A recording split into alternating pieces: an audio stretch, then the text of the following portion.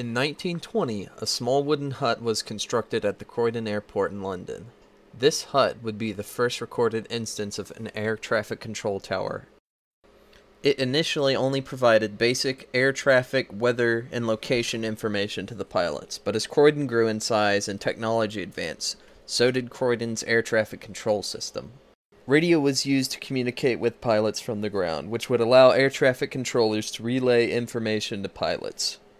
Air traffic controllers would be responsible for helping pilots navigate, land, take off, and inform them about any problems they may encounter along their flight, including inclement weather.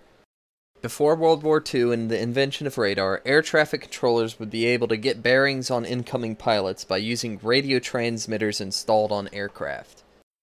These transmitters would beam out a radio signal that stations across the United Kingdom would be able to listen into.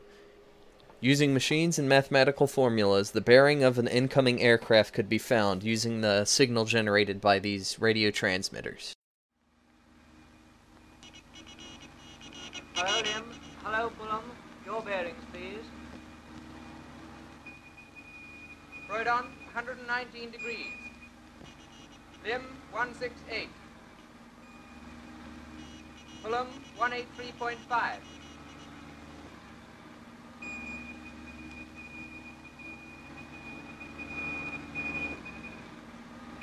5 miles east of Dungeness. Hello, Imperial Lakes, Denmark. Croydon calling at 12:15. Your position 5 miles east of Dungeness. Over.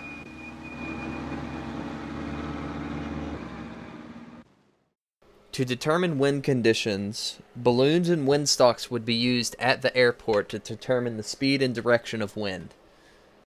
Air traffic controllers would also be in constant communication with meteorologists in order to collect weather data from across the region. This information would be relayed to pilots in order to inform them about weather conditions along their routes. Croydon's early example would shape today what we call air traffic control, a necessary system in place that all commercial airports would come to use. An air traffic control system is comprised of air traffic controllers, sensors, and pilots, all working together to manage air traffic. Pilots are just as important of a part of this system as air traffic controllers themselves. Without pilots sharing information, an air traffic control system would not be able to fully operate. An air traffic control system's goal is to communicate with pilots in order to conduct a safe flight. They assist and organize pre-flight, departure, navigation, approach, and landing. The information and organization that an air traffic control system provides is extremely important. Pilots cannot fly safely without the information from an air traffic control system. The operation of an air traffic control system is a very complex process that requires a lot of manpower. Air traffic controllers operate from control towers to control the flow of air traffic. The controllers must watch aircraft constantly and prevent collisions by advising pilots to adjust course when needed. Ground control is responsible for the movements at the airport on the ground, outside takeoff and landing. This includes managing taxiways, inactive runways, holding areas, and other areas not in use by aircraft. Anyone moving around the airport should receive authorization from ground control before they do anything at all. This not only means pilots, but also airport supporting staff. Air control, or local control, is responsible for managing the active runways. They give takeoff or landing clearance to pilots directly, and manage runway traffic to make sure there are no collisions. Flight data and clearance delivery issues clearances to aircraft before they begin to taxi. Clearance usually also contains the details of the aircraft's route, weather conditions, and airport conditions. Clearance delivery does not issue takeoff clearance. That is the job of local control. They also work with radar centers and other parts of the ATC to ensure that there will be room to land by time an aircraft arrives. Flight data is also sometimes broadcasted automatically by the ATIS, a radio-based system that shares weather and airport conditions. Air traffic control incorporates several familiar technologies, using them all together to ensure pilot safety. This includes information from radio communications, radar stations, the global positioning system, and weather stations. Weather data is obtained by weather stations across the world. This data is gathered by air traffic control and then relayed to the pilot through the air traffic control system. Radio is mainly used to communicate with pilots, but there are several different uses for radio technology in the air traffic control system. Communications between different sections of air traffic control and pilots are usually broken up into multiple radio frequencies. There are several different bands in use for different duties. This may include bands for approach control, the control tower, ground control, clearance delivery, or current airport conditions. The bands used and the number of different bands may vary from airport to airport. Radio can also be used to guide aircraft using radio navigation beacons. These beacons transmit a directional radio signal that pilots can hone in on and follow to their destination. With the popularization of GPS systems, these beacons aren't used as frequently anymore. Airport surveillance radar is the system responsible for detecting and tracking the presence of aircraft within the radius of the radar station. This radius varies based on the size of the radar station and typically reaches out to 30 to 50 miles and up to an altitude of 10,000 feet. ASR uses a primary and secondary surveillance radar system. These two different radar systems work in tandem to gather separate information. The primary system tracks incoming aircraft using bounce back. This works the same way as radar stations first used during World War II for detecting enemy aircraft. Typical primary radar systems operate at a frequency of 2.7 to 2.9 GHz and at an average power of 2.1 kilowatts, with a peak effective power of 25 kilowatts.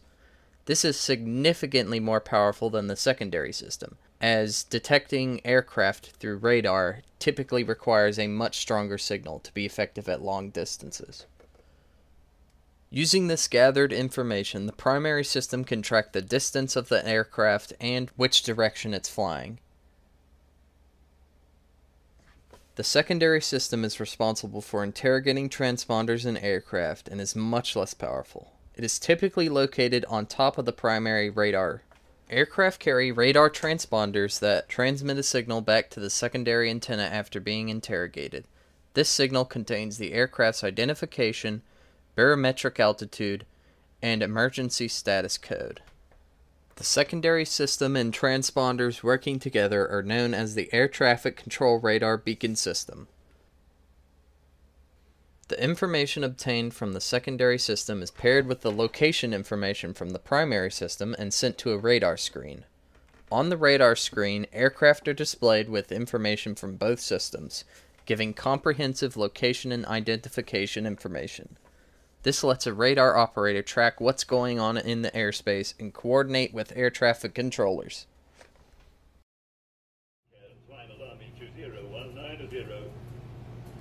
Army 2019 Karen's final controller, how do you hear me?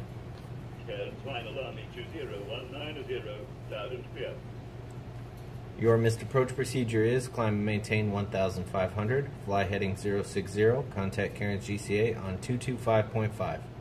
Army 190, roger. GPS is another technology that has brought significant change to how the air traffic control system operates.